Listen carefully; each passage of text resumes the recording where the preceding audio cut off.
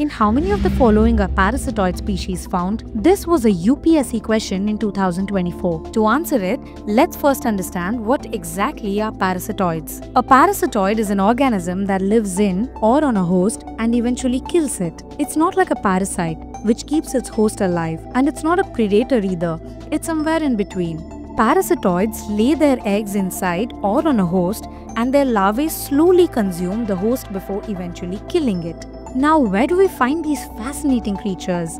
The majority of parasitoid species are found in the insect orders Hymenoptera, that is wasps, bees, and ants, and Diptera, that is flies.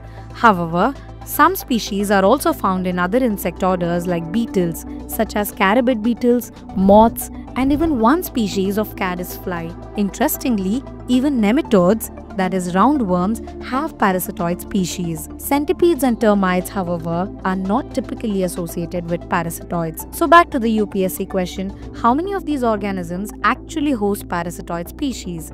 2, 3, 4, or all 5? Drop your answers in the comments.